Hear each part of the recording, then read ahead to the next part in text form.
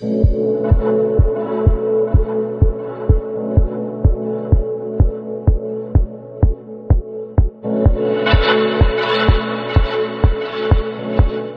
guys, I am here with Jordana Guimaraes, and she is the co-founder of Fashinnovation. So we're very pleased to have you here at PopStyle TV. And I'd love to hear about your beginnings, about how did you end up in fashion and in this industry? So I was always a people person. So I love people. I've always loved communicating with people. I love meeting people. It's just like really what drives me. And I went on Craigslist, which at the time was like really great. And I started looking up jobs and I found a PR director position for Nina Ricci, Porsche Design, Lanvin, like all these huge brands. No experience, no college degree, reading PR for dummies. I was like, this is the job I'm gonna apply for.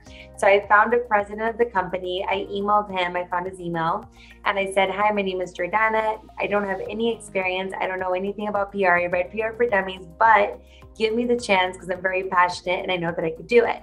So literally, yeah, it was very ballsy. And that's exactly, he replied, which I was shocked. And he said, you have a lot of balls to apply for a position in this way.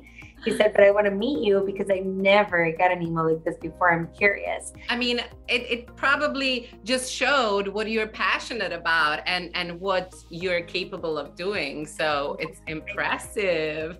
It's two things. It's passion and it's going after it and not being afraid.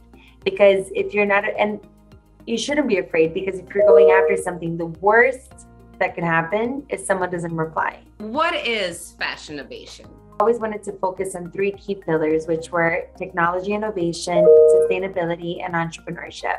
So we would do these physical events during New York Fashion Week. And as it evolved, we found that a lot of the partners that we were coming on, like we worked with, you know, UPS and Blue Sign and brands from like Hoffman to DBF, they all wanted to innovate. They didn't know where to find these technologies. So we started becoming like that middleman, almost that matchmaker. We just pivoted to online. And that's when magic happened, I always say, because we went from 1,000 physical attendees to over 120,000 at our first digital summit in 129 countries. And we realized the power of online, but also how big the community that is interested in sustainability and technology. And they don't really have, I mean, you have BOF, they do an amazing job at what they do, WWD and all those publications, but it's not easy to go in there and find innovation and technology for a pain point that you're having as a brand.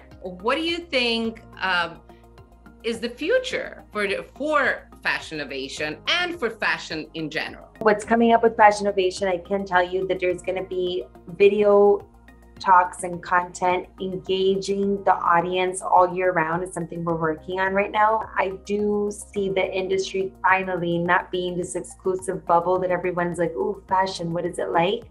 But rather like the doors opening up for other industries to come in and give ideas and implement things that they're doing that's working for the fashion industry to start working in the way that it should, with sustainability, with inclusivity, with innovation, so that not only the industry becomes better, but the world becomes a better place as well. And I know you're very active related to sustainability.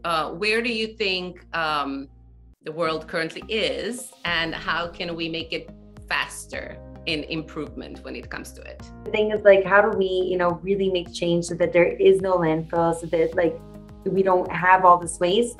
And it was brought to my attention, which is super scary, that we have exactly 9 years to lessen the carbon footprint in the industry by at least 80% before like immeasurable damage is made to the environment. It's a big conversation. I think a lot more needs to happen than it's happening already. I think a lot less talking and a lot more action needs to be taking place.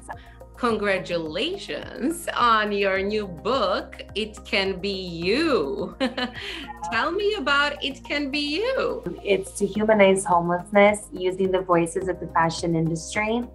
So in the book, It Can Be You, you have the story of the influencer with a picture of them, something that's going to call attention to the reader, to the people.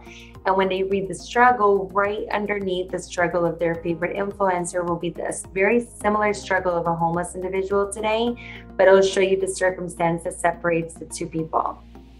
Thank you so much, Jordana, for sharing your story with us. And we look forward to seeing you at your next event.